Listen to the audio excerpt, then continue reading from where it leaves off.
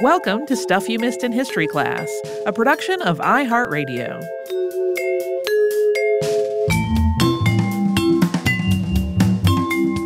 Hello and welcome to the podcast. I'm Holly Fry. And I'm Tracy V. Wilson. We are officially into Halloween episodes. We sure are. I mean, if it were up to me, like we say, we don't keep any other history calendar, like Black History Month. We don't really heed that too much because we like to cover that kind of history all year round.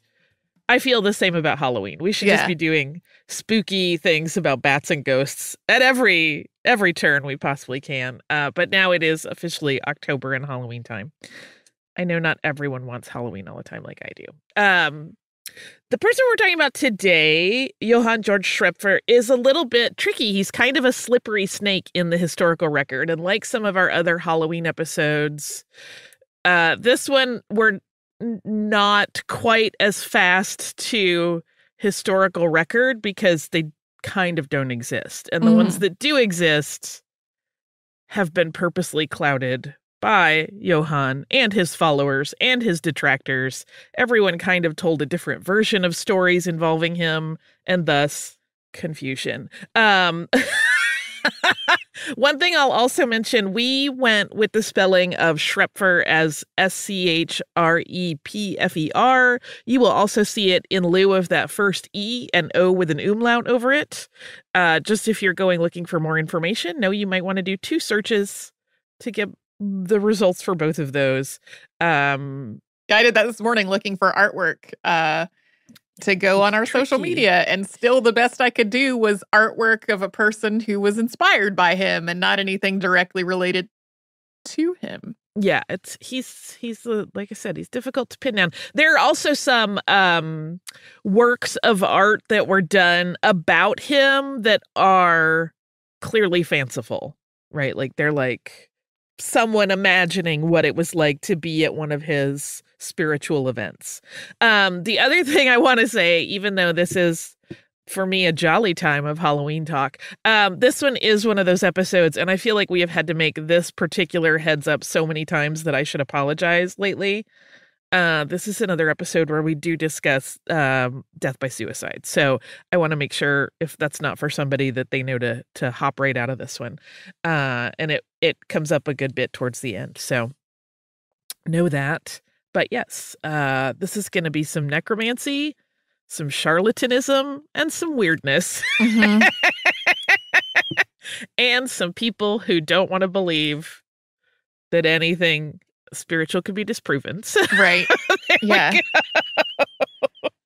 So, as Holly just alluded to, what we know about Johann Georg Schrepfer's origins is actually pretty slim on details. He is believed to have been born in Nuremberg in 1738, although sometimes you'll see sources claim 1739. He didn't really receive a formal education and was often described as having coarse behavior, so it's generally believed that he grew up poor. We really don't know anything about his parents, though. He's said to have had siblings who he was not close to. Schrepfer himself was known to also tell wildly differing versions of his origins, and this was also true of his eventual followers. It's just not possible to feel confident about really any of it. Even when you're looking at articles written by historical scholars, the details are so different in some cases that I'm like, well, I can't go to Germany and dig through the records. And I don't speak German, so that wouldn't help anyway. So I'm just going to have to point out where there's disparity. At some point, Johann is said to have started working as a cooper, although that doesn't seem to be something he did for long. It's also not something that comes up in every version of his story. The 7 Years' War started in 1756, although you will sometimes see that extended to 1754 as the French and Indian War began that year, and it's one of the many conflicts that overlap in this larger conflict.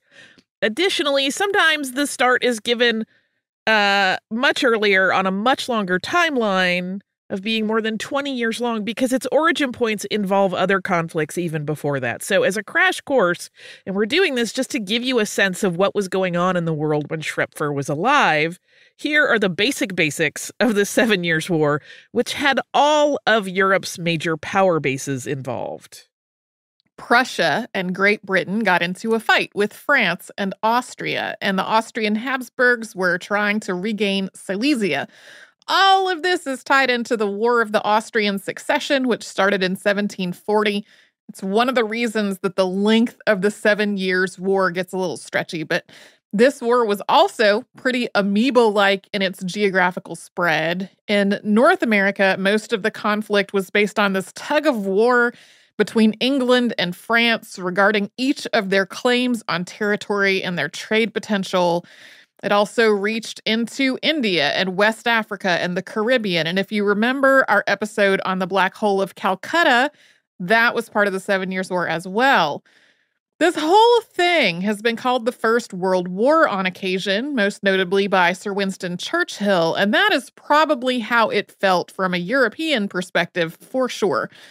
All of the countries involved were weakened financially by the whole war effort, and they all lost a lot of men, not just to the conflict, but to disease, and that, of course, would have been true of the civilian population as well, especially the disease spread through the warfare. It is unsurprising that in the wake of a massive and lengthy conflict like this, there was a sort of sense in Europe that the world had changed, but there wasn't really a clear vision of what it had changed into or what the future was going to look like. And as a consequence, people were unsettled and seeking refuge or guidance in the ideas of philosophy and religion and mysticism. And Johann George Schrepfer found a path in that uncertainty to gaining his own power and wealth, although ultimately that path would lead him to an early death. Schrepfer served in the Prussian army during the 7 Years' War, though in 1761 he appeared in Leipzig and he lived and worked there from then on. So it doesn't seem like he stayed in the military all the way until the war ended later in the 1760s.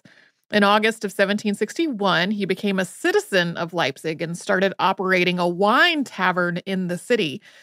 Just a month later, he married a tailor's daughter from Leipzig named Johanna Katharina Herr. And then after several years in the business, Johann left his first tavern.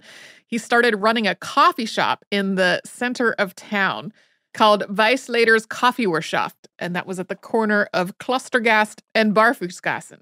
If you look up that intersection today, you can see it's still pretty much right at the center of Leipzig.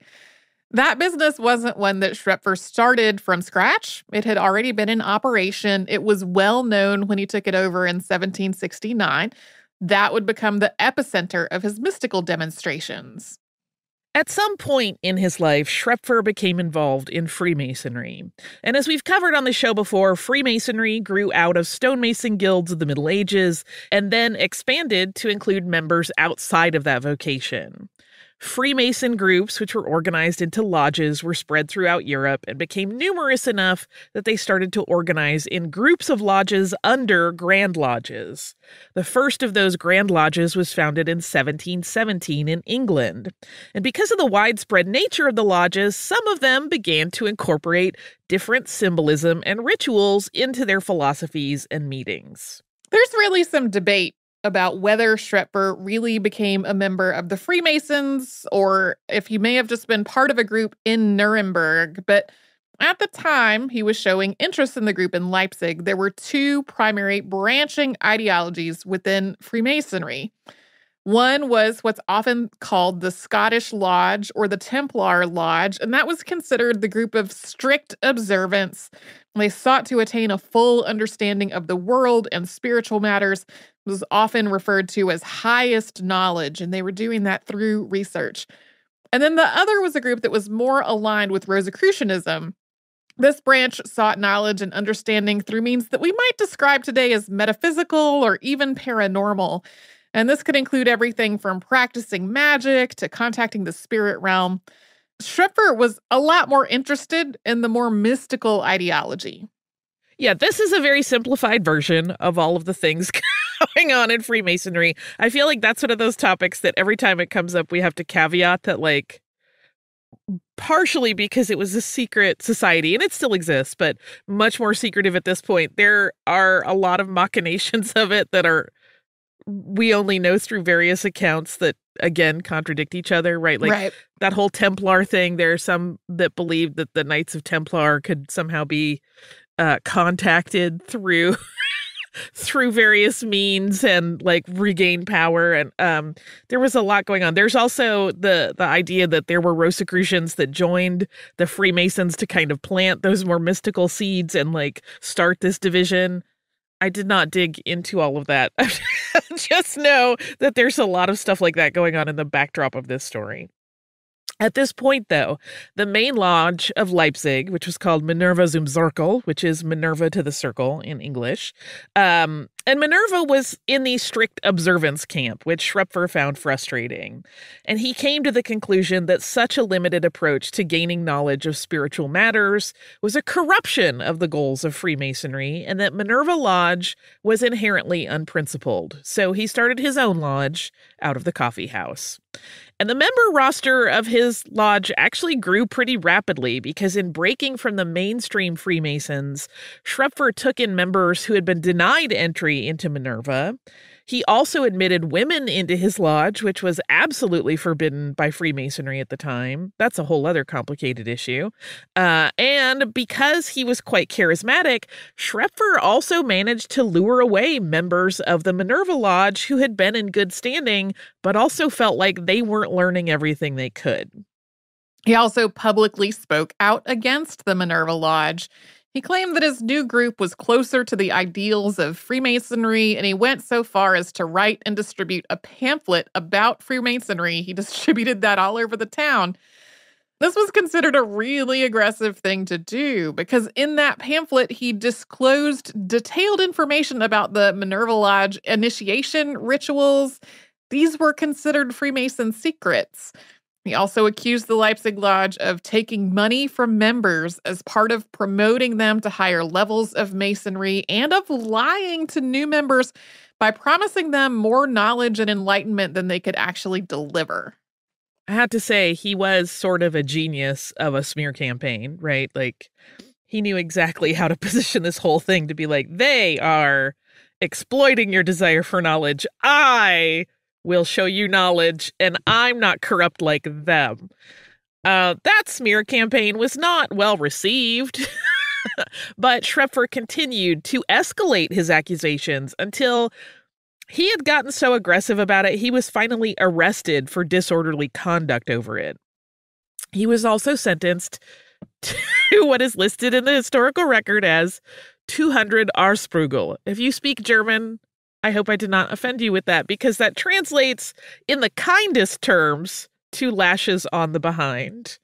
The literal translation that I got when running it through an internet translator was a little less appropriate for an all ages show. For a clean rated podcast. Yeah. So in addition to that physical punishment, he also had to sign a document that acknowledged his crime and its consequences to be punished in the papers of the town. And while presses did indeed run that document with Schrepfer's signature, he claimed that the signature was forged and that he had never been punished. He continued to say publicly that the Freemasonry of the Minerva Lodge was illegitimate. But though many thought he was being a nuisance and a pain in the neck, he was able to acquire a letter from the Grand Master of Freemasonry in Germany that validated him as a Freemason. Not only did this give validation to his sort of separate branch order, but it also meant that he could go to the Minerva Lodge if he wanted to, even as he continued to speak out against it. And yes, it is absolutely valid to wonder if that document was legit. Coming up, we'll talk about the nature of the meetings at Schrepfer's coffee house. First, we will pause for a quick sponsor break.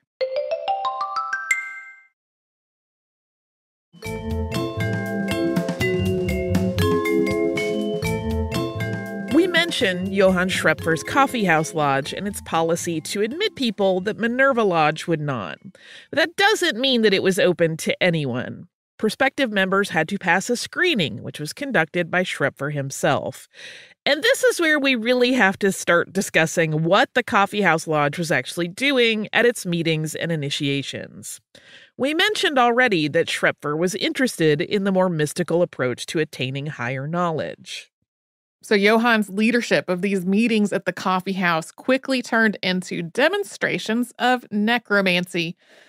For a quick point of clarification here, a lot of times in modern pop culture storytelling, necromancy is associated with things like reanimating the dead. But the real definition of necromancy is conjuring spirits of the dead or communicating with the dead, often as a divination tool or in a wider sense, using magic or sorcery. So when we say Schrepfer was engaging in necromancy, that's what we're talking about, the sense of conjuring spirits, not reanimating the dead. No, this is not a zombie story. I apologize if you were hoping for it. These conjurings have been called performances, and Schrepfer is usually described as a charlatan. But his ability to convince people who attended these meetings that they were in the presence of otherworldly spirits was pretty impressive. In these rituals, Schrepfer would show his followers either what he called pneumatisch, or pneumatic necromancy, in which he straight up just called directly to spirits, or, as an alternate, elementarisch, or elementary necromancy, in which he used light to bring forth spirits. Accounts of these ceremonies describe seeing apparitions that were clear as day to everybody present, although they had a vapor-like quality. Because Schrepfer would call up spirits from other time periods, their clothing was described as having been appropriately period. Although how many of the people giving these accounts were experts on historical clothing, that's certainly worth wondering. I know I'll see something in a movie and be like, that looks great, and it is super wrong. All you need to do to know how not correct people have various time period clothing is do a search for Victorian dress on the internet, and you'll get a million Edwardian things. Like, this isn't necessarily like a big important problem unless you're doing it. I'm just saying it's worth questioning the accounts of correct period dress in these spirits. Right. So attendees also marveled at seeing spirits in various emotional states, including just obvious distress. Schrepfer put his conjured spirits into 3 categories, which were good, medium, and damned. I don't know why that scale tickles me. It cracks me up.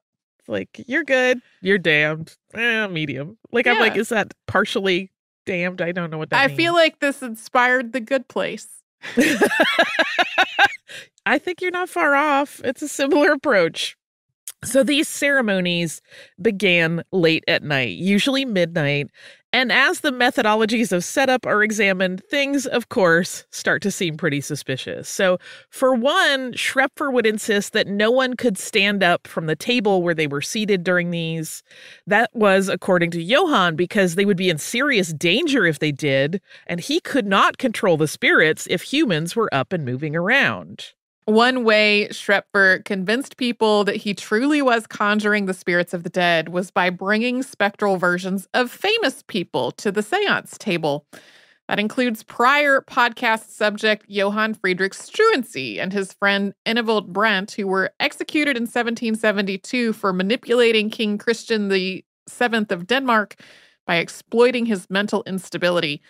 The trial and execution had been widely reported throughout Europe, and so this would have been a really thrilling and sensational duo to appear in spectral form at these seances. Not only did they appear to Schrepfer's followers, they also did so while holding their decapitated heads. That would be a wower. Very dramatic. Yes. Schrepfer did not keep these ceremonies confined just to his coffee house. He actually traveled with them. He performed several such necromancy rituals in Dresden in 1773 and 74. And in some instances, when he was doing these, he would do tricks like send a spirit away on an errand far away and then have them return with some sort of evidence of their projection elsewhere, like a note that was signed by someone known to be in another town or city. To show his command of the spirit world, Schrepfer once conjured a spirit that appeared to the gathered people surrounded by flames and pleading for the necromancer Schrepfer to torture him no more. In that particular instance, Johann said that it had been too dangerous a trick and that he would never repeat it. He also would not take requests. A person attending one of his ceremonies couldn't, in the course of the ceremony, ask for a specific person to be brought forth from the afterlife. Who was called was generally entirely up to Schrepfer, and he would also perform magic sometimes out in the open of the countryside, allegedly causing storms to run in or to cause stars to shift their brightness. When a ritual or ceremony was over, Schrepfer used familiar religious symbols and tools to wrap things up. He brought out a crucifix that he said helped keep attendants safe. He would bless the people who were present. He would also use holy water, although whether this water truly had been blessed is not known. He also used these things to bring himself down from the experience. He was said to have had to fight off demonic energies as he performed his rituals. And the crucifix, he told his followers, was a way to help keep himself as well as them safe. He made it clear that he could be killed by this very dangerous work. I feel like he's such a great showman. And Johann's interviews with potential new members, remember we were talking about who he let in, was right in line theatrically with these secret meetings. So these encounters with potential members would begin pretty benignly with a little bit of chat. He would ask the person about their thoughts on spirituality and the afterlife, and he would claim then that the integrity of the applicant was reflected in glasses of water, which he had set out on the table between them. So he would pick up the water and examine it, and if it was cloudy when he looked at it or it tasted odd, he would proclaim that the person's intentions were not genuine and they should not be admitted. But if the water was clear and tasted correct to Schrepfer, they were accepted and initiated because they were trustworthy. This whole system was, of course, devised by Schrepfer. It's not as though you could point to any written ancient text and see this weird water ritual. So no one could ever claim that he had executed this examination incorrectly. As his group of followers grew, Schrepfer made another bold move in mid-1774. He staged a coup at the Minerva Lodge. He literally went into a meeting with a pistol and forced the lodge master out at gunpoint and then appointed himself as the new master. And this worked. We have talked about Schrepfer drawing a lot of followers while also courting legal trouble for harassing the Freemason Lodge of Leipzig. But one of the things we have not talked about a whole lot is his critics, and he had a lot. This is not a case where modern eyes can really look at what he was doing in the 1760s and 1770s and say, oh, clearly he was a charlatan and people then were fools. You can't have any sort of superiority about that because people at the time were saying that. And he was deeply controversial, as you might imagine, as someone who walks into a private meeting with a weapon and takes over would be. In launching a public campaign of criticism against the existing Minerva Freemason Lodge and then creating his own group of followers, Schrepfer had also established his own faction of defenders. By the time he took over the Freemason Lodge, his followers were ready to go up against any detractors. This often played out in writing in the papers of the day as doubters sent spies to his ceremonies and seances to try to get proof that this whole thing was a fraud. There were accounts from some planted attendees that they recognized some of the ghosts as people they knew in their everyday lives. In one instance, a doubter quietly locked the door to the ceremony room as he entered, which resulted in the spirits not being able to get in. Yeah, that was like a clear, hey, you know why you can't conjure spirits? Because I locked the door, dude. But his believers were absolutely not having this. Even when they were confronted with these cases where people had obviously thwarted Schrepfer's performances, his believers dug in. They were entirely certain that they had seen the veil between the physical world and the spirit realm fall, and that Schrepfer had caused it and was orchestrating these amazing things. And the thing was, no one was able to come up with a solid idea regarding how exactly he had accomplished some of the things that they had seen. Even the skeptics were a little troubled by this. We're going to circle back to this in a moment. One very common theory that's often discussed in all of this, particularly in the case of Schrepfer's hardcore believers, is that he was manipulating their state of mind in various ways. Often, the descriptions of the pre-seance rituals involved things like fasting. Then the attendees were given some refreshments, which Schrepfer provided. One item that comes up repeatedly and stands out as kind of odd is salad. But there was also punch. There was a whole lot of punch. So it's entirely possible that people who had not eaten for a while were then put into a very dark room and given something intoxicating. They would probably buy into some things that might not pass scrutiny in the light of day with a clear head. They were not drinking a bunch of punch on a mostly empty stomach. Listen, if I don't eat enough protein on a regular basis, I see spirits. I mean, coming up, we are going to talk about the claims that started to unravel Schrepfer's public persona. And we will get to all of that after we hear from the sponsors that keep Stuff You Missed in History class going.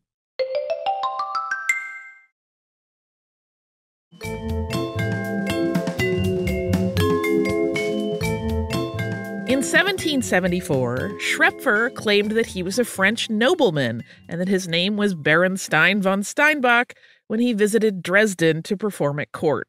He was not appearing as himself. He had basically taken on this other persona. This lie caught up to him pretty quickly when a French envoy to Saxony heard of the alleged French noble with connections to the spirit realm and asked Schrepfer for documentation of his French lineage. This obviously fell apart, but Schrepfer is said to have performed quite a thrilling and terrifying seance even after his unmasking by all of this. But though he had supporters there, he also had a lot of people that wanted him gone, and this whole, pretending to be someone he wasn't had not helped matters. So he soon left Dresden and went back to Leipzig. Throughout all of this, and even when money was tight for a lot of people in Saxony and Leipzig specifically, Schrepfer always seemed to be doing okay financially. Most of his money at this point seems to have been coming from high-ranking believers who were loaning him money with the understanding that he was using it to further his work of achieving an understanding of the highest knowledge, and that he was going to share that knowledge with them. There also appears to have been a promise that he was using his clairvoyant abilities to solve the financial problems of the region, but the debts and the false promises were quickly outpacing his ability to live up to them. Yeah, it's unclear if that weird choice to pretend to be a French noble might have been part of an effort at a money-making scheme. We don't really know. But on the night of October 7th, 1774, Schrepfer is said to have performed a seance at his coffee house, and his ritual had been so powerful as to bring several spirits to the group. So many spirits, and in such strong manifestations, it was said that Schrepfer suggested that instead of closing the normal way, that everyone present leave and just allow the spirits to disperse on their own. There are also accounts that he had a dinner with some of his closest friends that night.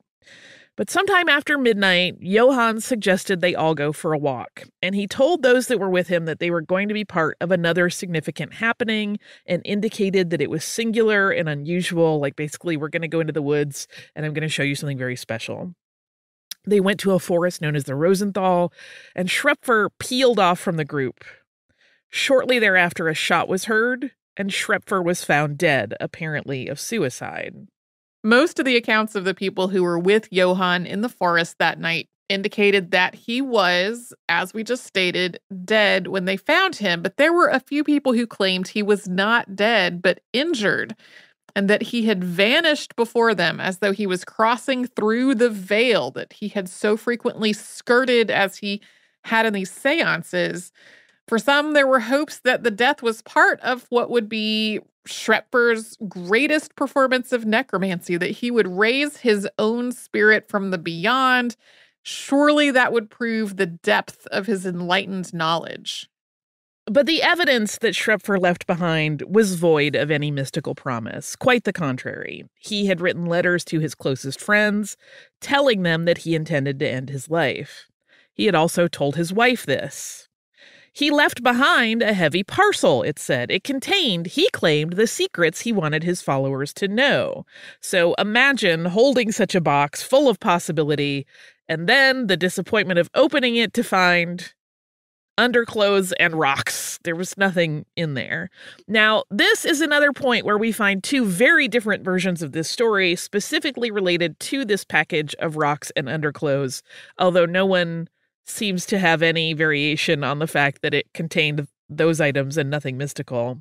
But in one version, that parcel is opened before Schrepfer's death, and that is the moment at which he realized he had been revealed as a fraud and had no way out. We should note, too, that though his death was ruled a suicide, there have been, from the moment it happened, people who ardently believed that someone else was involved, and either that he was murdered or that he was forced to take his own life. Even after his death, Johann George Schrepfer was an issue of debate. In 1775, so just a year after he died, theologian Christian August Crucius wrote an opinion article about Schrepfer and his work, in which he cited an account by an observer who remained anonymous. He was basically saying, I talked to a person who said this. Crucius's main concern was not even whether the necromancer was the real deal or not. It was the fact that he had blasphemously combined Catholic and pagan rituals, something Crucius saw as a harbinger of the Antichrist's coming. But that publication was itself criticized as being extremist and alarmist and lacking in real critical thinking. As discussion of Schrepfer's work and Crucius's take on it continued, there emerged a fairly popular take, particularly among intellectuals, that 1, Schrepfer had been a charlatan, and 2, his believers were people who were gullible, or people who were just plain desperate to find a little hope, or in the case of Freemasons, were people who fully expected some sort of enlightening and mystical phenomena to be shown to them, because that was kind of the promise. One of the great German words that I came across while reading about this whole debate among scholars and theologians was hocus pocus strike, which is hocus pocus pranks. I love that word. To some degree, Schrepfer's brief blaze as a mystical leader, remember this only happened over the course of a couple years, had kind of opened the door to discussing the idea of magic and mysticism among intellectuals in a way that was current and had real-world implications. While most historians would agree that Schrepfer was not actually conjuring spirits, there is some debate about whether he might have thought that he was. Some of his personal writing does, according to historians, seem to suggest that he was trying to truly devise a magical system that explained ways to connect with the spirit realm. Yeah, there are some theories that, like, even though he was staging things, he saw those, any actors or tools he was using, as kind of like ways that he was helping to manifest things that he may have believed. I don't know that I buy into that, but it's an interesting way to look at it. There are 2 artifacts associated with Schrepfer that are part of the collection of the Museum Naturellen Cabinet Waldenburg. Through these items, we get a little more information about exactly how Schrepfer convinced people that he had brought forth spirits with his rituals. We mentioned earlier in the episode that even skeptics had difficulty figuring out how Schrepfer might be achieving some of the visual effects that they saw in his seance performances. And the connection between that mystery and these objects is through one of Schrepfer's friends, Johann Heinrich Link the Younger. Link had a father with the exact same name, and sometimes even in places you would think would get it right, it's the elder Link that Schrepfer's name is connected to. That's impossible, though. Johann Heinrich Link the Elder died in 1734 before Schrepfer was even born. Link the Younger, like his father, was a pharmacist. That's part of the problem with those two getting confused. There is also another Johann Link that spells his name slightly differently that also worked in naturalism and botany. They all 3 get very, very, very mixed up in the historical record. But Link the Younger, that we're talking about today, was a member of the Minerva Lodge, and Link is said to have met Schrepfer because Schrepfer needed the help of a pharmacist to prepare the various things that he gave his followers in preparation for ceremonies. But it turned out that Link was also a hobbyist in the area of things like optics, and that is how we discover two devices that were listed in Link's personal catalog as having been used in spiritual demonstrations that he staged with Schrepfer in the garden of his house. The first of these objects is a magic lantern. This is a sort of proto-slide projector consisting of a metal box with a slit in it. The user would insert a small painted glass plate into that slit. With a light source inside the box, a candle, an image would be projected through a simple lens. And there was also a small chimney-shaped attachment to the top so the hot air from the candle could escape. The other item in the museum collection associated with Schrepfer and Link working together is a Geisterkasten, or ghost box. This is a variation on Lanterna Magica. It's made to look like a miniature coffin. Yeah, it's very cool. So these two items pretty clearly point out that they are using hocus pocus. There were, though, people who theorized that something like these objects was being used in Schrepfer's gathering. It just had never been proven. And in that back and forth about morality and gullibility that we talked about playing out in the press in the years following Schrepfer's death, writer Friedrich Nicolai had gotten pretty close to describing this illusion, writing, quote, "As for me, I think the whole thing is an artificial scam. If the other circumstances agree, then I would have the suspicion that a magic lantern was primarily used there. The following circumstances also strengthen my suspicion of a magic lantern. The spirits seem to move without moving their feet, only as if floating. By moving the image in the magic lantern, one can let the apparition float away, but not impart any particular movement to the feet. For the same reason, the spirits must have carried their arms and hands on their chests. They also appear in different light. The faces of the spirits look like formed haze, which can even be accomplished by means of smoke. The two mirrors in which he often used to look give further reason for this suspicion." These objects have given Schrepfer an interesting legacy that's outside of any of his mystical claims or controversies. He's often cited as an inspiration for the phantasmagoria horror theater trend that started in Europe in the decades after his death. We've talked about that trend on the show before. Mm-hmm. Some promoters even advertise their shows as being Schrepfer-esque. And it is an illustration of one of those that will be on our social media when we post about this episode. Yes. Schrepfer's a weird one. It's very interesting to me because he is one where if you do any reading on him, and there isn't a lot in English language, most of it is in German, but it's almost as though every person who has ever written about him takes a very different approach to it and focuses on like a different aspect of his short but very fascinating life.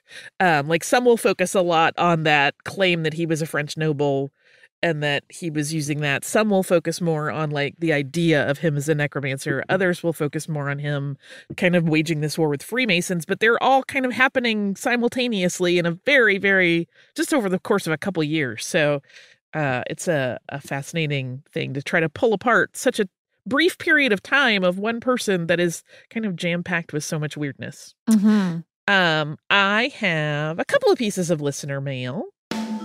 The first one is from our listener, Catherine, who writes about Henry VIII's armor. She writes, "Hi, I enjoyed hearing about the field of cloth of gold in today's episode. I had never heard of it before. When you mentioned Henry's armor, it made me think of this video I saw years ago. A man in typical knight's armor races through an obstacle course against a firefighter and soldier wearing first light and then full gear armor. It's surprising how nimble all of them are while wearing such cumbersome outfits." And then attaches a picture of her kitty, who thinks nothing is better than completely messing up the tablecloth, unless it's maybe playing with an ice cube. That cat is real cute, and it looks very autumnal, so I'm very, very happy. Katie, thank you so much for this one. I had mentioned in that episode on Field of Cloth of Gold, or behind the scenes, I don't remember which, that there is a a museum video. I think I listed it in the show notes for the main episode, that you can go see, where someone has put on like that very, very articulated armor of his, and they're showing just how much movement it had. So I wanted to mention that because it is fascinating. Yeah, I watched that video when we got that email, and I don't remember how many minutes long it was, but I was like, what a nice little break to start my day watching this.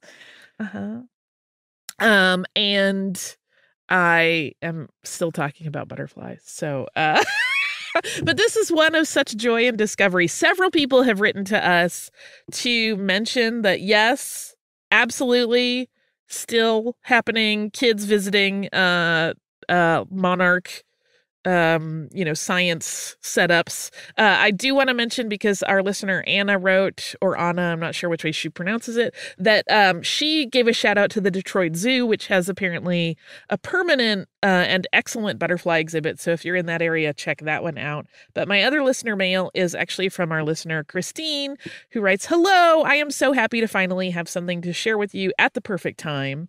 A couple of weeks ago, I was traveling in Quebec and stopped at this roadside hotel. I was walking my pup along the parking lot not far from the highway and saw something yellow and black in the milkweed. With a wasp allergy in the family, I am always attuned to yellow and black bugs, but as I looked closer, my heart skipped a beat. I have known for years that milkweed is important to monarch butterflies, but I have never seen monarch caterpillars in real life, let alone at a roadside hotel. There were 4 that I could see, and I didn't look very hard. Check out the photos attached. I've also attached a photo of what I think is a cocoon, but you mentioned they don't tend to do that on the milkweed. After a long, long drive, seeing these beauties completely brought me peace. I'm also sharing photos from our travels of Dexter, my beagle puppy, who will be 1 in mid-September. She says, by the way, did you ever have t-shirts made for people who have listened to the entire Stuff You Missed in History class catalog? I still have about 250 to go, but I feel this will be an achievement I will be very proud of. The answer to that question is yes. It's on our TeePublic site. And it says, I have my PhD in SY. HC, I think. HC. I literally am like, am I getting these letters out of order? Because I will do it when I'm not looking directly at it.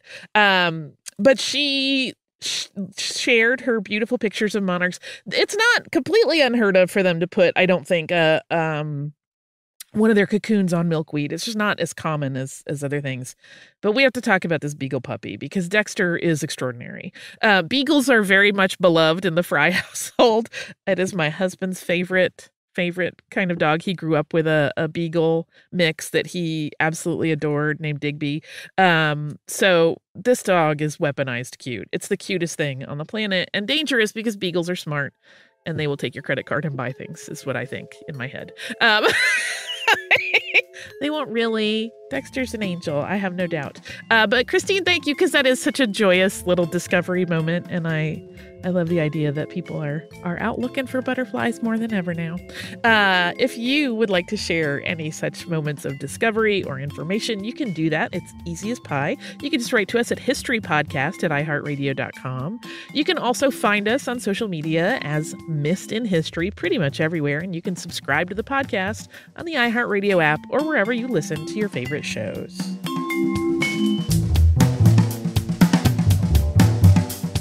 Stuff You Missed in History Class is a production of iHeartRadio. For more podcasts from iHeartRadio, visit the iHeartRadio app, Apple Podcasts, or wherever you listen to your favorite shows.